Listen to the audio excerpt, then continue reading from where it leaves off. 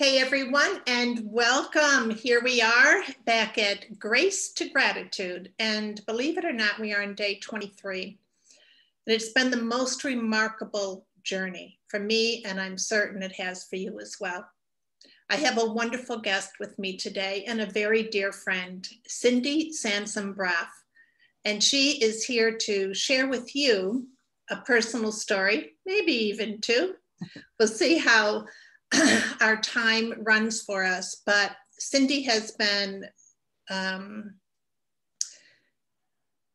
in such a deep connection to spirit for such a long time.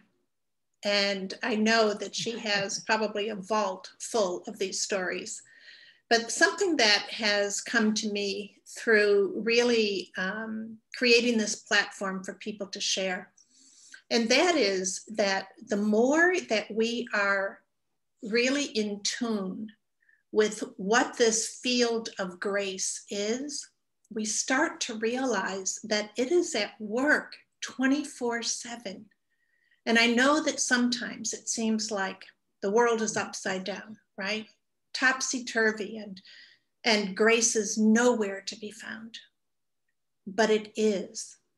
And so what you're going to hear today is just yet another example, but a very special example of how grace leads us to this place where our heart just bursts open and we cannot do anything but feel grateful. And so without further ado, I give you my dear, wonderful friend, Cindi. Thank you, Cindi, for being here.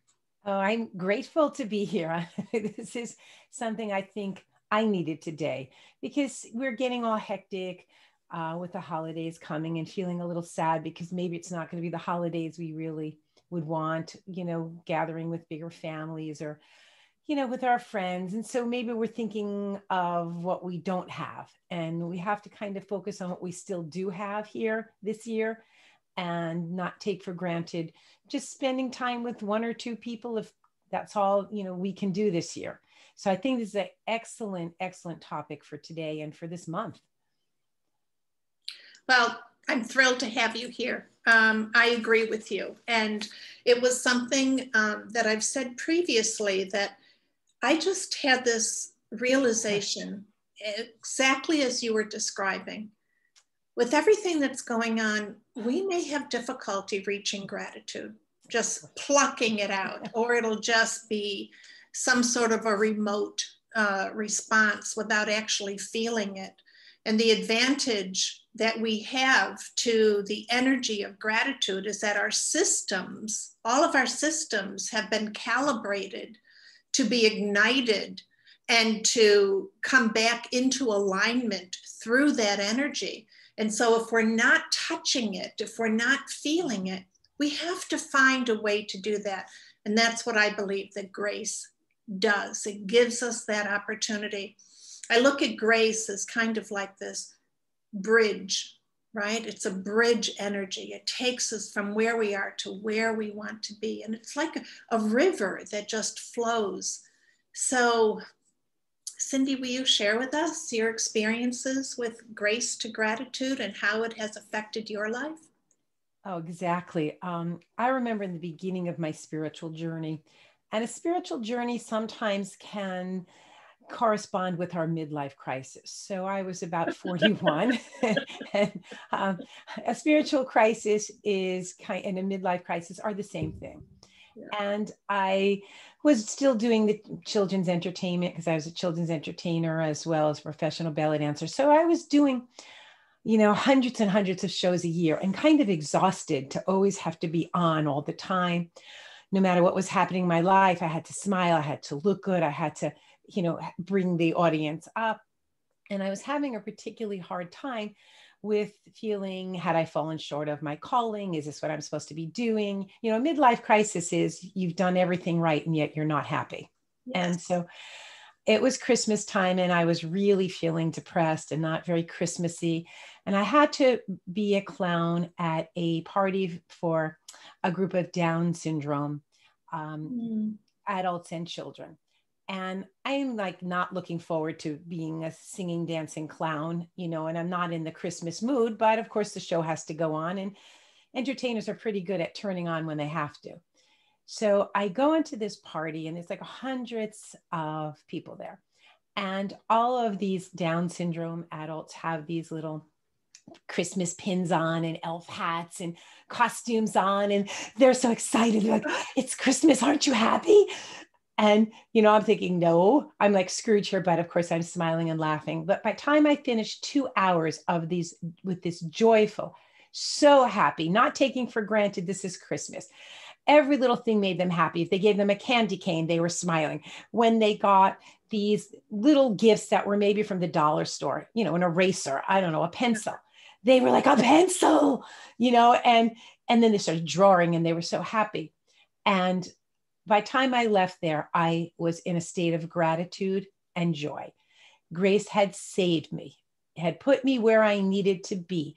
Like, here I am wondering, do I fall short of my calling? Am I smart enough? Am I doing what I'm supposed to do? And here's these people just grateful to be, just grateful for who they are, not on that treadmill of I have to be smarter or better, or, you know, get a better car. They were happy for that little dollar store pencil. And I began to realize my thinking, something was severely wrong with my thinking. And that reset my whole attitude for the year that followed and for the years that followed. Wow. Wow.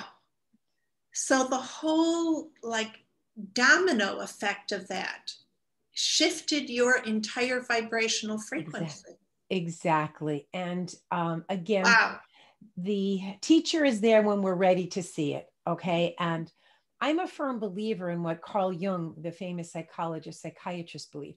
If you could at all not sign yourself into a mental hospital, I mean, if you're going to harm yourself or others, of course, then you have to go. But if it's at all possible for you to do your outpatient or do your own therapy, whatever it is, self-help books, and go about your life. Don't lay down in bed and don't get up. Go to work. Do what's on your plate, because those are called waking dreams. So if I had decided I'm too depressed to go to work that day, maybe gave the show to someone else, I would have missed that waking dream that I was meant to have. So the sadder we are, the more we're in a bad place, the more we need to be a soldier. Get dressed, get up, do. And again, depression is something that can be, you know, so fatiguing. You don't want to get out of bed. And I was depressed. I was pretty much probably clinically depressed, but without knowing it. And yet, you know, the show had to go on. I'm an old soul. We don't, you know, lay down and die. We just get up and go. But it has helped me throughout my life. In those moments when I really didn't want to get dressed and go to work, when I really didn't want to clean the house or do what needed to be doing, just getting up and doing what was on my plate that day always gave me these little waking dreams. So if you're feeling sad or not grateful, you have the Corona blues right now, which people have. They have the Corona blues for sure. You know, then let's not think of all the things we can't do today and all the things we can't go here and we can't do this and we can't do that. How about, well, we can still go for a walk. We can still work out in our homes. We can still do so many things. So let's look at the things we can do and not focus on what we can't do, because some of the things that the universe has taken away from us are our distractions. People are too busy distracting, running here, running there, going everywhere without thinking. Now, if you're going to go run to the store, you got to think, is it worth maybe risking my life if I can get Corona, or can I do without that? Okay. It's kind of saying, do I really need to go to a bar? Okay. Do I really need to go gambling in a casino? Do I really need to do all these distractions? Or can I simply sit and be and do something different and learn something different? So God is resetting our world through this. So let's see, can we learn something different? Can we be in gratitude? These are all lessons. You know, I think there's very big lessons in Corona, and some of them are just patience, fortitude, endurance, faith, you know, that we will get through this. It isn't whining and complaining, because the negativity is the opposite of gratitude. Gratitude is just not taking anything for granted. just the fact that I had a delicious oatmeal for breakfast that, really in my tummy feels warm and great. Those are things that we have to start being a little more in gratitude for, the little things. Yeah. And not all the big things that we have, just the little things that we take for granted. It's being warm in my house on a rainy day. That's something that a lot of people take for granted, but not everybody has a warm house. Not everybody has breakfast. Not everybody has these things that so many of us take for granted. So in your own gratitude, remember, the universe doesn't owe us anything. Okay. Everything we have is something that should not be taken for granted. And I think we've gotten to that mindset of, let's take it for granted. Let's want more. Let's keep consuming more, getting more. You get a car, it's not a good enough car. Someone always has a better car. Well, I want the better car. And we keep getting on this need to have more and more and more and more.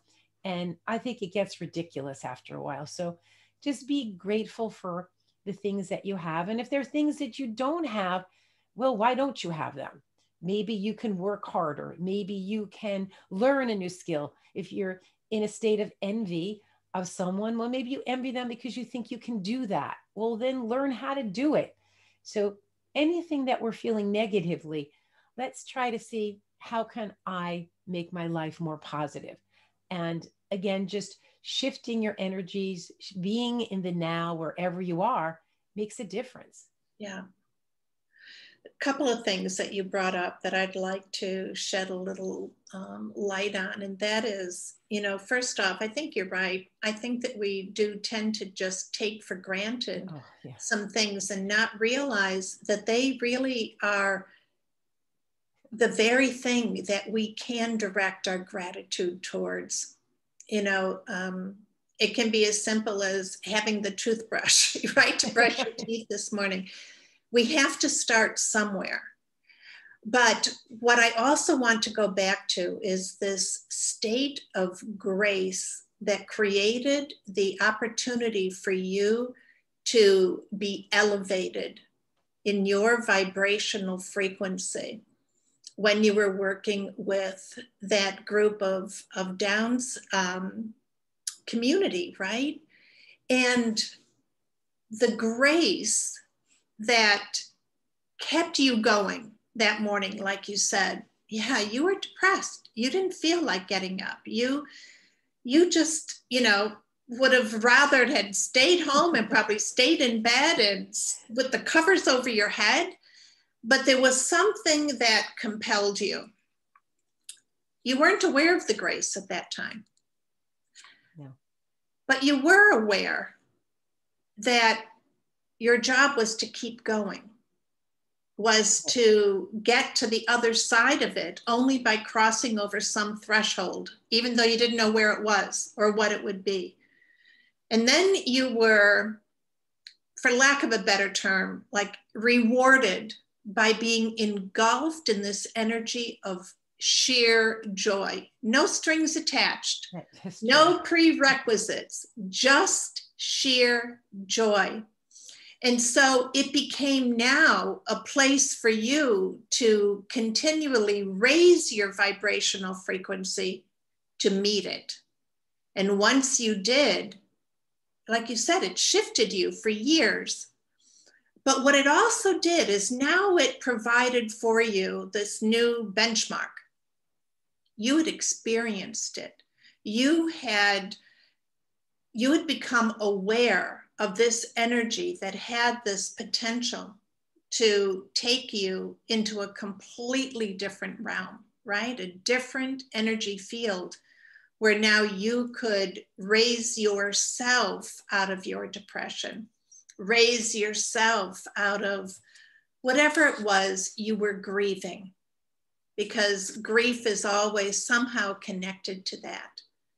And what a beautiful thing when we realize that all of these orchestrations of the universe are there for us, but we have to say yes to it. You said yes that day in a big way because it seemed counterintuitive, but you did it because innately there was a voice that said, follow me. And even though you maybe didn't consciously know that, You were following it. Exactly. And then almost a month later, on Christmas Eve, I had to do a Mrs. Claus party, and my spirit was a little bit better. You know, it was a full solid month of trying to be in gratitude, but I was still not, out of that depression. And I was having trouble sleeping the night before this party. And I just said, dear God, can I just go to sleep? I can't have my mind racing. I have to work. I have to do a lot of shows. I have 8 shows to do the next day. I need to sleep. Okay. And all of a sudden I fell deeply into sleep and got a really good night's sleep. And then I'm doing Mrs. Claus, and there's another Down syndrome person at this party, and he's dressed as an elf. Okay. And he came up to me and said, Mrs. Claus, I know you had trouble sleeping last night. Ooh. And this party was in a church, mind you. And he said, and Jesus and I put you to sleep and gave you a very good night's sleep. Did you sleep well, Mrs. Claus? And I looked at him and I said, oh, yes, I slept very well. And he said, good. And he walked away. And after I finished that party, I went over to some of the people that are regular parishioners of that church and said, who is that elf? And they said, oh, he delivers messages from Jesus when you need one. And did you get one? And I said, absolutely. And then he came up to me and said, I know you're not proud of what you do for a living. And I went, excuse me? And he said, but Jesus said, where was he most in the New Testament? And I said, I don't know. He said, at parties. And then he laughed. And he said, he did a first miracle, look it up. And he left. And later I looked it up, and the first miracle that Jesus did was water to wine at a party. And Jesus loved to go to parties and be among the children and sing and dance. And so I began to look at my work as being one of the last rituals that are left: birthday parties, christenings, and baby namings. All of these are rituals that gather people together to celebrate. And what had I done with my life? I had brought joy to people. I had lifted them. And then about a week later, I did a Little Mermaid party. And this girl who was now kind of grown up, and it was her cousin's party, said, do you remember doing Cinderella for me when I was a little girl? And I really didn't remember her, but she said, but I remember you. And she said, whenever I'm sad, I look at that 5-year-old birthday party where you were Cinderella and you made me laugh and smile, and that makes me happy. So here was something that God was showing me, all the people I made happy, all the lives that I touched, that I thought what I was doing was silly or stupid or not important. And it made me, for the last few years of doing that particular job, for me to see it was a worthy profession, and it was something that wasn't falling short of my calling. So whatever you're doing now for a living, maybe you think waiting on tables, and believe me, I did that for years. When I got out of college, there were no jobs. But with that job, I also tried to do in gratitude. I felt like, well, people go out to dinner. It's maybe the only time a couple's had to be together, and I tried to make that our dinner as pleasant and happy as it could be. I tried to make them feel welcome in the restaurant and happy. So whatever job you're doing, if you're a salesperson, if it's something you're not wanting to do, try to do it with gratitude and joy, because maybe that person that came into that store is sad today. Maybe your smile is going to lift them. So we can be healers and helpers, no matter what our job is, no matter where we think we should be. We are where we are now. And so we have to do what we're doing now with gratitude and with thankfulness for the money, for what it provides for our family, for the food it puts on our table. And so I know a lot of people have lost their jobs or are not in the job they want to do, or doing it a way they don't want to do. They don't want to teach online. They don't want to be on Zoom all day. Well, let's be gratitude that for this technology, we're able to still work during all of this. So let's not look at, well, I hate doing online. I hate doing the Zoom. No, God has lifted us technology-wise so that now some mothers can stay home and work and stay with their children. They don't always have to commute. People can work from the home. In many ways, lifting technology is probably the greatest gift that this pandemic has done. And so let's all look at everything as a positive thing. Let's look at the blessings in it. and start wherever you are to be in gratitude. Don't wait. Well, I'll be in gratitude when I get the big house that I want, or I'll be in gratitude when I get the love that I want. I'll be in gratitude when I get pregnant. Let's just be grateful for what we have today and not be grateful a year from now, because humans are funny. When we get what we think we want, then we want something else. So we're never really in gratitude unless we're in gratitude for what do we have today. That's right. And gratitude is very much a now energy. In Absolutely. order to tune into it, it has to be now. Because it's part of the whole creative process, isn't it? Just what Absolutely. you described. Absolutely. Yeah. So what our audience may not remember from other conversations with Cindi is that Cindi is an award-winning playwright. And she's also a psychic and a medium, and has her own radio show, and has just a plethora of communication that takes place from spirit through her in her books. Grant Me a Higher Love. I know that for myself, it just was so eye-changing, right? Everything changed when I read that book, and how much you have influenced our world and worlds beyond with the love and the light that you bring. And I do have to ask a question, because you are in communication with spirit so much. Does spirit talk about things like gratitude? Always. Especially if you're not in that state, all of a sudden you'll hear a voice saying, you should be grateful for that, or, you're taking that for granted, or what makes you think that's going to be there forever? Like, enjoy now. Mostly spirit tends to tell me to relax. I think I'm a really uptight person. I have to tell you, I'm a really uptight person. Most people may not see that with me, but what goes into my head is like always, are you accomplishing enough? Are you doing enough? Is it done properly? And all of that is, and the universe is always telling me, Cindi, relax. Like, would you just relax? It's good enough. You did good. It's okay. Yeah. And so spirit is kind of funny. And years ago, when I was going to do a show, and one day, and I was going to be late because, the Long Island Expressway, which I call the Long Island Distressway, was backed up.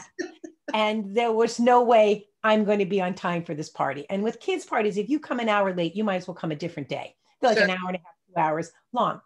So I'm totally freaking out of my mind about something I can't control.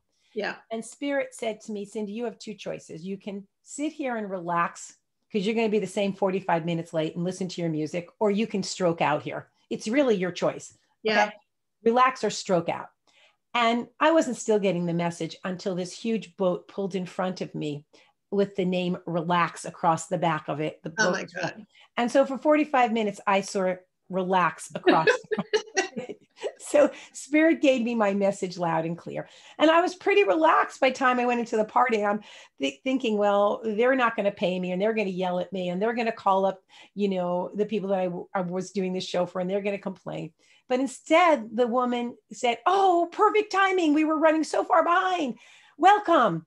And I thought, look at that. And this was before cell phones. So I couldn't call her, tell her I'm running late, nothing. So it was almost my energy almost altered that. If I came in uptight, and who knows what, maybe she would have been an empath, felt my uptightness and responded differently. Yeah. So remember, sometimes it's just relax. You're where you're supposed to be today. If it's not where you want to be next year or 5 years from now, well, then, practice the law of attraction, visualize where you want to be, being grateful for today, and then let the universe guide your steps. So, spirit always talks to me, and mostly it's telling me, just chill out a little bit, take it easy. It's okay. Sometimes they'll just tell me, problems don't take a vacation, but it's okay to take a vacation from problems and other people's as well. So take a day off, take some time off. Oh, I love that. Because those problems are going to be there. Mm-hmm. So what difference is it to take a vacation for a week or a day? and then go back to whatever is that's really horrible, because we can't every day of our life problem solve it, look for solutions, because every day there are problems. Every day with all this technology, every day there's something not working. The print is not working. This is not working. The internet's not working. You know, there's always something we have to reset with our computers or redo. And it feels a little overwhelming at times. So sometimes just a day off, a few hours off, just go for a walk, step away from the problem for a little bit. And you might find the solution when you stepped away. Sure. Maybe you'll get some awareness, or someone will say something to you. So stepping away from problems helps. And again, being in gratitude, and grace follows gratitude. Okay. And I see grace as like the, it sort of leads us to gratitude. Both. And then we pick it up again, because I do believe it's this continuous river. You've given us so many examples of the grace, you know, going to the party at Christmas time and having, you know, another Downs person there giving you a message from Jesus. You know, it's like you've given us so many incredible examples. That's grace. Grace is when the universe, when God, when spirit, however you want to express it, puts in our path exactly what we need to bring our focus back to what's real.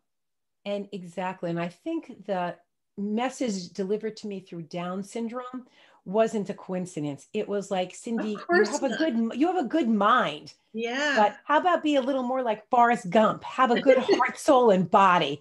And to that mind, you know, shut off that mind. Stop thinking every minute. You know, let soul come through to you, because Down syndrome are all soul and heart. Yes. Okay. That's what they are. And the same thing with Forrest Gump. How much did he accomplish without a great mind, but with a strong heart and soul and body? So my message was, you're getting in your own way with your mind. You need to kind of shut it off a little bit. You need to let divine guidance come through. You need to just stop, because you're making yourself depressed. You're overthinking,